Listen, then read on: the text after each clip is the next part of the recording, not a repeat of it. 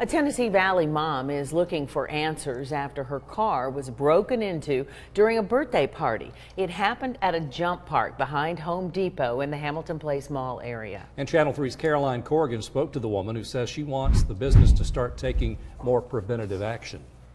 When I spoke to a mother, she says her family was celebrating a birthday party at DEFY Chattanooga. When she came outside, she found her window had been smashed open. When she looked inside, she found that hundreds of gift cards and cash sitting in her console had been stolen.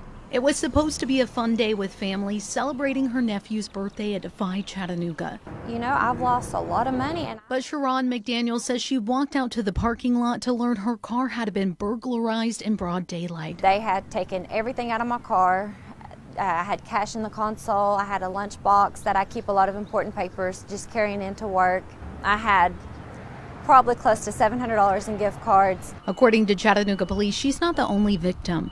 Since June of last year, 6 people had their cars broken into here at DEFY Chattanooga on Commons Blvd.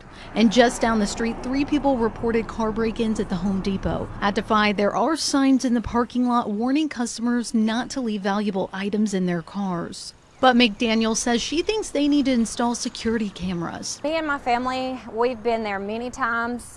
We've had, the passes where they can jump, unlimited. We enjoy going to this establishment. But if they're not going to care about our safety and care about, protecting us, we will not be back.